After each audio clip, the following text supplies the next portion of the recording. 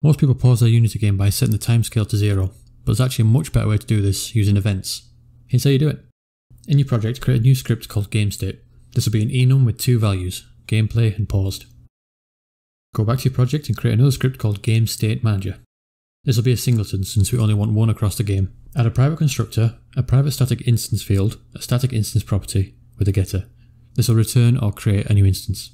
Create a delegate called GameStateChangeHandler that takes a GameState as a parameter. Then create a public event using this delegate called onGameStateChanged. We'll fire this event when we want to change the state. Speaking of state, create a public GameState property called currentGameState with a private setter. Now create a public method called setState that takes a GameState as a parameter. First, we'll check that the state has actually changed before we continue. Next, set the current game state to the new state, and then call invoke on onGameStateChanged to fire the event. Now we need to listen for the event. Find a script that will be affected by pausing. I'll use this player movement script as an example. Add a method called onGameStateChanged that takes a GameState as a parameter. Set the component's enable property based on the GameState parameter. In the component's awake method, subscribe to the GameStateManager's onGameStateChanged event. In the component's onDestroy method, unsubscribe from the event. This will prevent memory leaks and errors after the object is destroyed. Now, let's set the game state.